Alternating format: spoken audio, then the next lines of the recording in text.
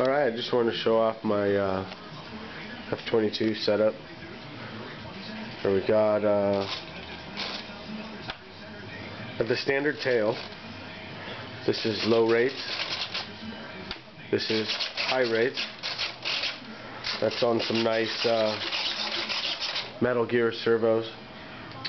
I hit this switch here, and it engages the what I would call four-wheel drive.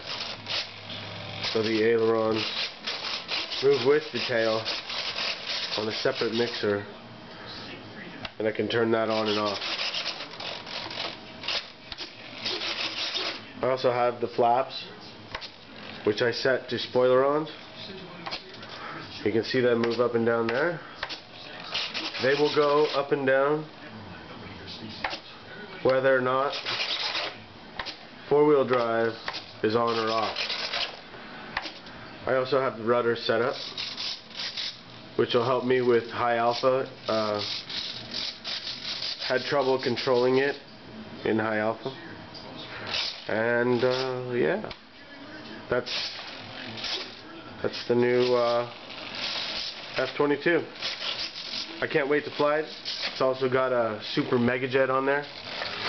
I'm pretty sick and it's raining outside, and I'm not going to have another week or two to fly it, but stay tuned.